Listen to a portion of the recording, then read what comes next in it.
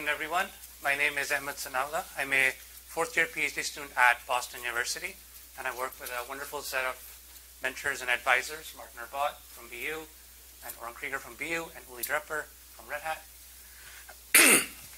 Sorry about that.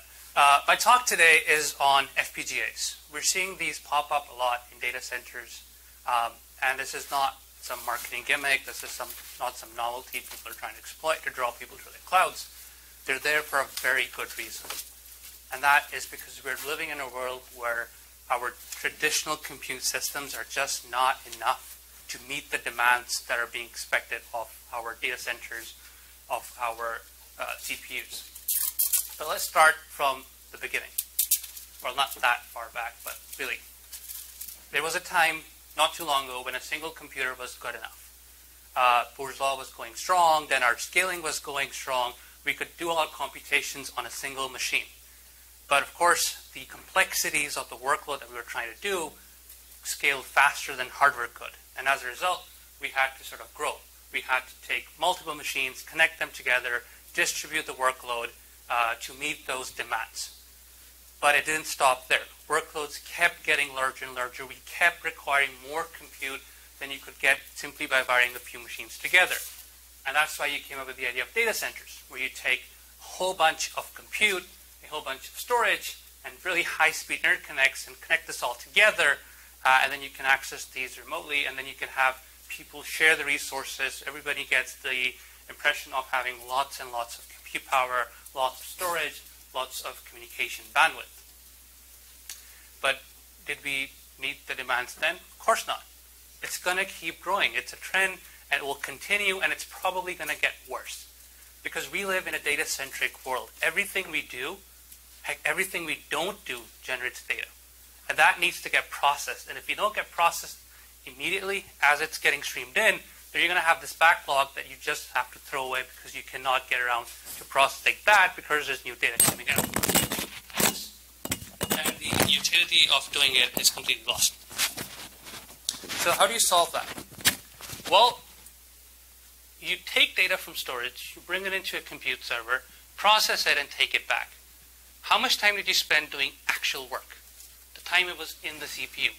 What about all the other stuff, all the other cycles that were wasted, just bringing it to where that had to be computed? That's a big problem. That's a lot of cycles wasted. And we need to use those cycles. We need to compute on data when it's sitting on storage. We need to compute on data when it's moving through the network. Heck, if we can stop it from moving altogether, that's even better. We need to start computing everywhere in this data center, not just this one set of compute servers. How do we do that? Well, new generation, well, it's just sort of happening now. We're putting FPGAs. Where does one put an FPGA in a data center? You could put them at the entry points of nodes. When data is coming in off network switch, put an FPGA there. Let the FPGA do the computation instead of the CPU if it can. Or, if it really has to go to the CPU, put an FPGA inside the NIC. Specialize, be application specific, be use case specific to how you're processing those network packets. Don't just rely on a standard NIC architecture to do that for you. You could take Microsoft Catapult 1 approach, where you connect a bunch of FPGAs together with these high-speed interconnects in a secondary backend network, where you can go from chip to chip in 100 nanoseconds, which is incredibly fast. You could put FPGAs on top of storage. So you compute on data while it's sitting there in the storage servers. So for trivial operations, you're not bringing petabytes of data in just to, let's say, add two numbers together. You could do it there. And because FPGAs is a resource on its own, it doesn't need a CPU, you can actually have a bunch of these FPGAs sitting connected to the network where you're coming in remotely, programming them, programming your stuff on it, and then using this as part of your allocation in the data center. All wonderful stuff that you can do with the FPGA. So this is sort of a summary of all the ways in which you can find an FPGA in data center today. But we'd like, as much as we like to believe that FPGAs were made for data centers, they weren't. The major FPGA market was actually routers, Cisco routers. And why is that important? Because for us to use the FPGA effectively today, we actually have to understand why that device came into importance, and then draw on those positive aspects of it, as we're going to see in more detail. So Cisco routers have FPGAs that you use for updating protocols over time. Of course, if you have an FPGA in the router, you can do more than that. So for example, high-frequency trading companies, they can actually do trades within the router, which is incredibly fast and something you need today to stay competitive in this area. Of course, FPGAs, as with all technology, gets bigger, gets better, and so there comes a point where you're thinking, well, this device has lots of DSP units, lots of memory. Maybe I could use this as a traditional accelerator, like GPU's done. So maybe I could take out my GPU and replace that with an FPGA. Sure, for some applications, yeah, you can. But really, that's not what the FPGA is all about. It's not just an accelerator for your matrix multiplications or vector adds. It's more than that. It can do a whole bunch of complicated computations, but more importantly, this. You do not have to distinguish between communication and computation as explicit operations where you're doing memory buffer copies again and again and again to copy data from network to kernel space, user space, all that stuff you do on the FPGA, on the CPU. You can tightly couple these things. You can take data from the network straight into your adder and then straight back out. You don't have to do any of those overhead processing that takes a lot of time on the CPU. And so for the longest time in our lab, we were looking at this as our main use case for FPGAs, tightly coupling communication and computation. One of our classic our model applications that we use is molecular dynamics, where we model an n-body system of particles. And we were able to use this idea of tightly coupling communication computation in a dedicated FPGA cluster, and we got an order of magnitude better performance than your traditional CPU-GPU cluster. And we're within one order of magnitude of your dedicated ASIC clusters, which cost millions of dollars to build, which is an insanely good result. Of course, you can have FPGAs and not talk about machine learning.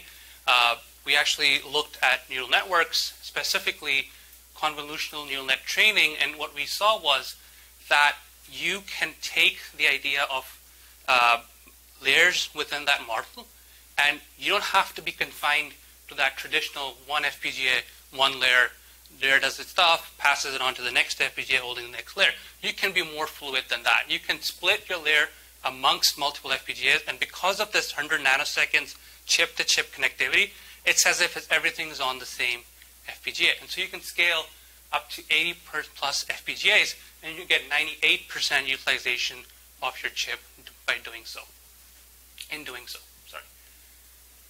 But of course, that was half the picture.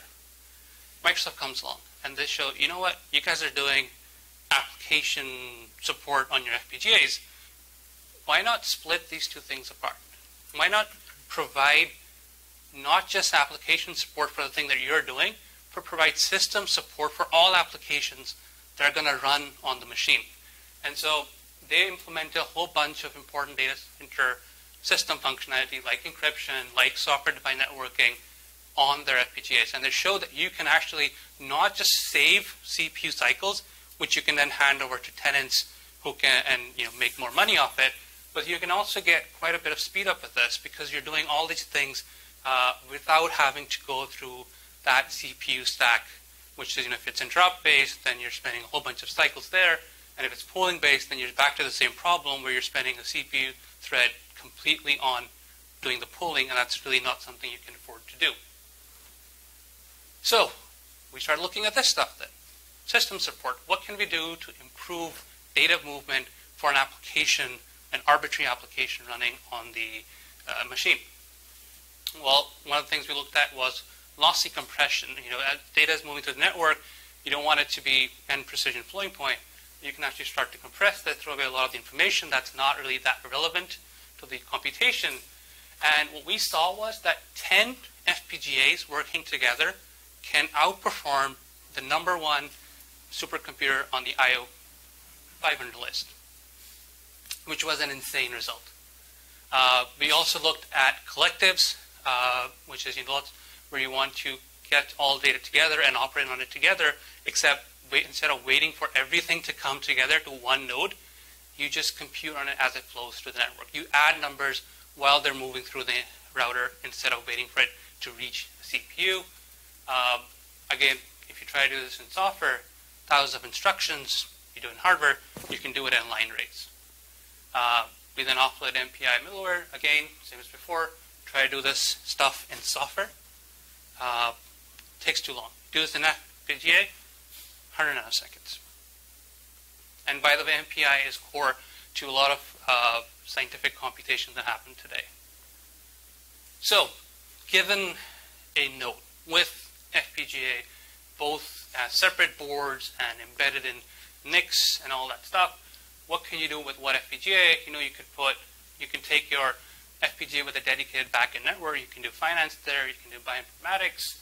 You can take also that FPGA and do stuff like molecular dynamics and machine learning that we saw before that benefits from that backend network. You can take this FPGA that's tightly coupled with the memory on the CPU board, and then you can do some protocol handling there, some sort of compression on the SmartNIC, and then a whole bunch of things. So each FPGA can be used for a whole bunch of tasks. So every FPGA that we're putting in there has important use cases. Which brings me to my second part of the talk. And that is, we have FPGAs in the data center, but are we using them effectively? How do we use them effectively? Because there's a difference between providing a resource and then providing everything that has to happen for an ordinary developer to use that to actually be productive with it, or rather forget productivity, just to get around to using it. That's the first step. And that's really complicated with FPGAs today. So that's where we're working on this framework, which we call Harness, Hardware as a Reconfigurable, Elastic, and Specialized Service. And there's a meaning to the name beyond the acronym. One, you don't see the word FPGA there. Why is that? Because FPGA is a manifestation of this specialized hardware technology. We don't expect FPGAs to continue to be the way that you can achieve this outcome. So we don't want that all the effort that we go into coming up with this framework be so specialized to this particular technology or this particular formulation of the technology that it just gets thrown out the window the moment something comes along that replaces FPGAs as reconfigurable logic. Second, looking at the three individual terms, we get reconfiguration, right? You want to be able to be application specific. You want to be able to change hardware based on requirements. Why specialize as separate from reconfigurable? Because being reconfigurable doesn't necessarily mean that in a data center you can be specialized to your use case. And we're seeing that a lot and more of this, because taking example of, let's say, machine learning, you may be provided with an FPGA that can implement a machine learning model or a neural network model, but that model may not be exactly what you're trying to build. This could be the closest thing, because effectively you're not being given the control of the entire chip. You're just being given a set of IP cores that you can choose from to implement your stuff. You're getting the best case as opposed to the best possible. And so this is different. Being reconfigurable does not guarantee that you're specialized. We want to do both. We want to give people hardware that they can change, and we want to give them the capability of changing it and making it exactly what they need it to be to make the application work in the best possible way. And then elastic, FPGAs are big devices. They're no longer that tiny chips that can do only one small thing. So you can do multiple things on the FPGA, so it's important that everyone plays nice and shares that FPGA to get maximum utilization out of the chip. So, programming an FPGA is hard, but it's important to identify where that difficulty comes in. So, if you look at the traditional way, which is assembly-based programming, it takes a lot of time to write code, it takes a lot of time to compile it, to optimize it based on, sorry. What do you mean by assembly-based programming? So HDL is assembly for FPGAs.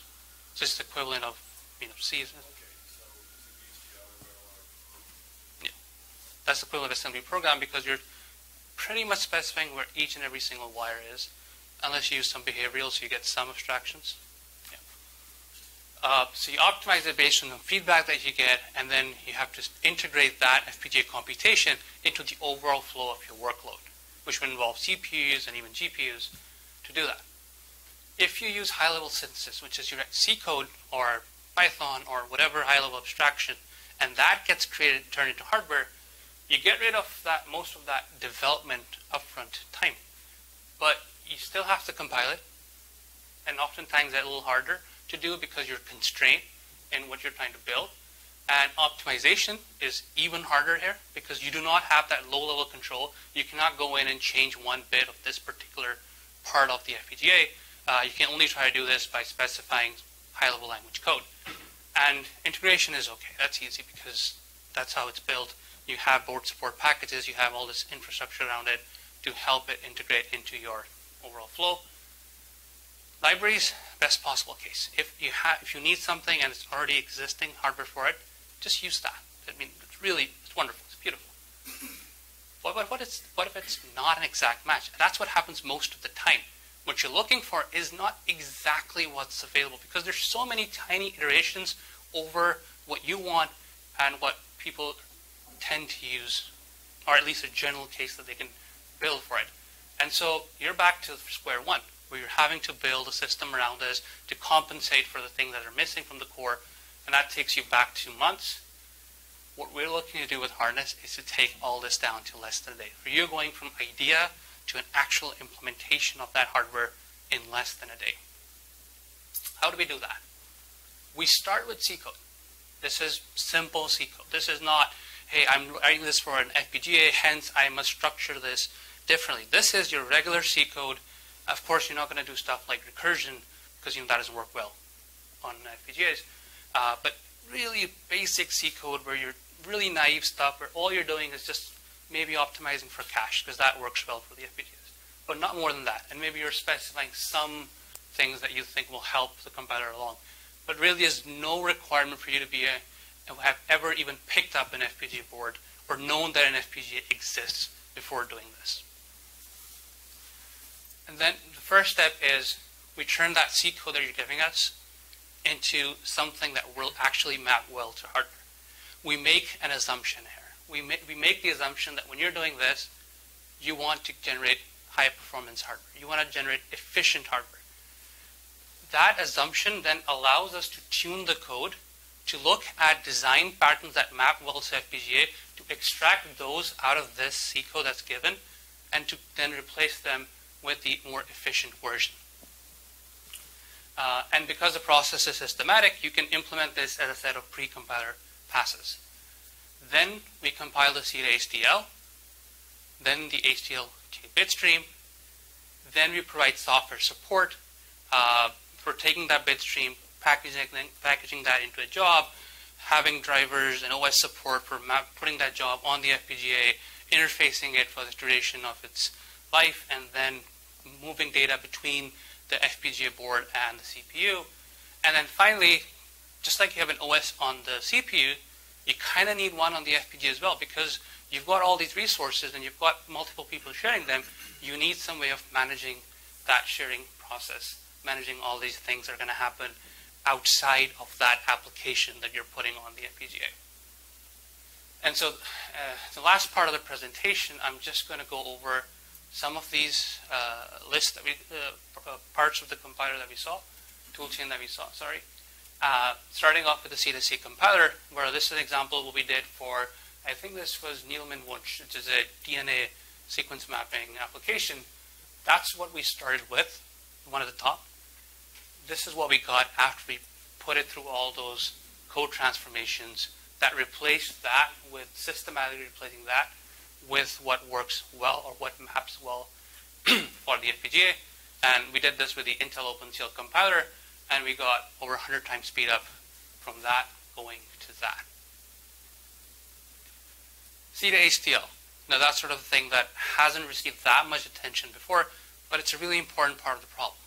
Because the way that it's currently done is that you take your source code, you break that into chunks, into sequences, and then you look in a library of IP blocks, what can do this functionality? Seems pretty simple, right? It's just a basic lookup. Except the problem is functionality overlaps. So you might think, hey, I've got an adder there, so let me just pick up an adder to do that. Except an adder may be done in multiple ways. How do you choose the best one? And if you have a large library with lots of blocks overlapping, this problem gets harder and harder to optimize. How do you select the best configuration of IP blocks connected in the best possible way to give us the best performance? That's a really hard problem to solve, and that's why the backends today, the HDL compilation today, tends to be inefficient and actually prone to failure. From personal experience, this fails a lot of the time because it tries to create this huge map and it ends up using about 100 gigabytes of RAM to try to do a very simple compilation that should take 30% of the chip, which is nothing. But it just completely goes out of the way and can't optimize, cannot converge to a solution. What do we want to do? We want to take smaller code sequences. We want to take very basic building blocks. Think gates, think very basic adders. And we want to use those to create the design. So that we're not spending time trying to find the best possible IP. We're building it from scratch. That's tuned to the exact application that you're putting onto the FPGA. Another thing the compiler is supposed to do is to determine whether this compilation to hardware, is it necessary? Because when we, let's say, do molecular dynamics, we have two parts of the problem. The first part at the top, that takes almost no time to do. It's a really simple ON problem.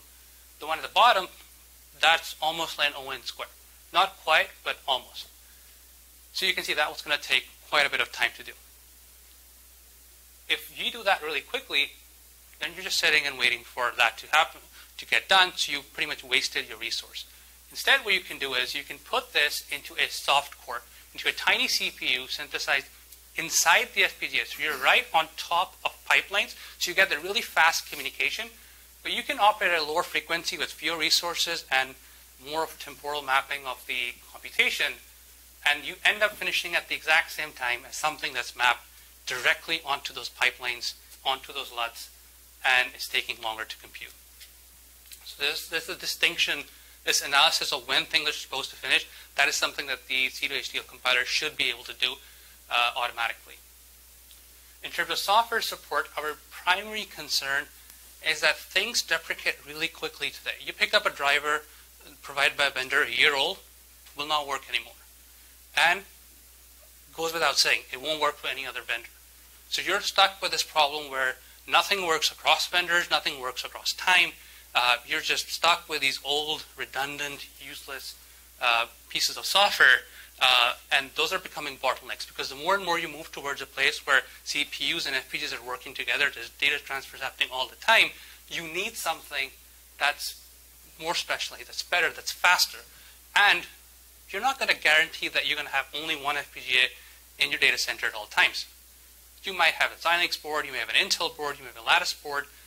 You should not be constrained to using a piece of software just because this vendor has its boards here and you cannot use the other vendor's board. So we're looking at building this set of software support that's independent of the vendor, that looks at the FPGA, because really, think about it. The FPGA is sitting across a standard bus. Why should the driver be that's dedicated to a vendor when you're just talking over a standard PCI bus? So that's one of the things we're looking at. The operating system that I talked about, we're trying to share the FPGA between multiple tenants and even logic from the cloud provider, and you're providing support for reconfiguring it, for communication, for multiplexing the resources between these multiple users within the same FPGA fabric, and we're calling that operating system Morpheus. Of course, we cannot have this discussion without this slide, security. If we say we're sharing the FPGA, heck, if you're saying we're not even sharing the FPGA, even then, it is hardware that can be configured. That is a scary stuff if you're specializing in security. But it's a question that needs to be answered, and we're starting off exploring this as well. How do you make this thing secure? How do you tell people that you can use this hardware, and there's their neighbor here who's using the same hardware as well, but you're safe? How do we give appropriate guarantees to actually convince people that this thing will be fine. You won't lose your data. And so with that, that's my talk. Thank you for listening, and I'll be happy to take questions. So before we do this, let me add a couple of words. So first of all, when he said we are working, it's really mostly him. So Ahmed had a small child, and he still basically worked on 3 hours of sleep for last almost a year just on these kind of things. So the second thing, okay, and that's the phone. So the second thing is, so the one slide which talked about the soft cores and so on, you might recall that he said, yeah, we can explicitly doing things there on the soft core and the rest of this working there. There's actually a little bit more behind that. The thing is that we have, even in HPC world specifically today, we are already using C++ code and annotating it. This takes on the form currently of OpenMP and similar forms in which we can just provide the tools with additional pieces of information. But this is exactly what we need to actually guide the compiler into deciding which part of the code is actually the kernel, the performance relevant part, and which part is just the supporting infrastructure. The supporting infrastructure is not performance relevant. We can compactly represent this in normal execution code. So in this case, we have selected RISC-V as that, because we can synthesize an appropriate softcores very easily and legally. And we are then just integrating the rest of the code, the kernels, in or transforming them into HDL, which by the magic of how the instruction set and everything around RISC-V is actually structured, we can, in a very efficient way, interact with each other. So if you're interested in these kind of things, we can talk to you about this. It's a little bit too detailed to go into this here right now, but I think we have found a way, together with the authorized infrastructure of the operating system, to really make an FPGA more looking like a traditional computer where parts of it we completely reconfigure when we actually need it. So we have processors running on the FPGA, which are part of the operating system infrastructure. And when someone comes up with a nice use for actual HDL, for IP blocks, which we can instantiate on the FPGA, we can accommodate that as well, in addition to doing this for multiple tenants at the same time. This is by itself, so Ahmed has dug up a couple of papers there where people have expressed concerned about multi-tenancy. So you can imagine these are electrical wires and they are very close to each other. If you have a hostile workload somewhere, and they can actually monitor what the electrical signals are between these connecting these IP blocks. So this is not really just a theoretical problem. So we're looking into actually getting some form of guarantees there, and this will require us to actually have control not just over the operating system, these kind of things, but also the tool chain. So that's another thing which we actually have been working on. So we are going to provide, or they are already to some extent, some tool chains out there. So we are currently paying a company to come up with a much more complete solution for these kind of things. This will be for some simple FPGAs at the beginning, but we hope that this will then lead to us having the same kind of support for everything on the FPGA, not just the small ones, but also the bigger ones. And then we have an ecosystem where extends the free software world from what we know today on the Linux side to even the hardware side, where we have reconfigurable hardware. And then comes in what Ahmed mentions. Perhaps in future we will not have explicit FPGAs. We might have a new types of computer where the differentiation between hardware and software becomes much more fluid. And we have something available which is able to handle this and program this.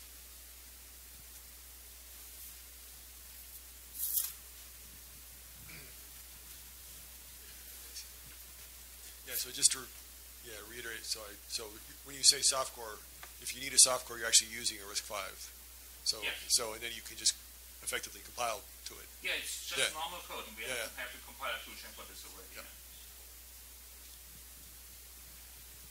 No hard cores? We don't plan on using hard cores. That's additional cost. These are the lack of transparency, and we don't need them.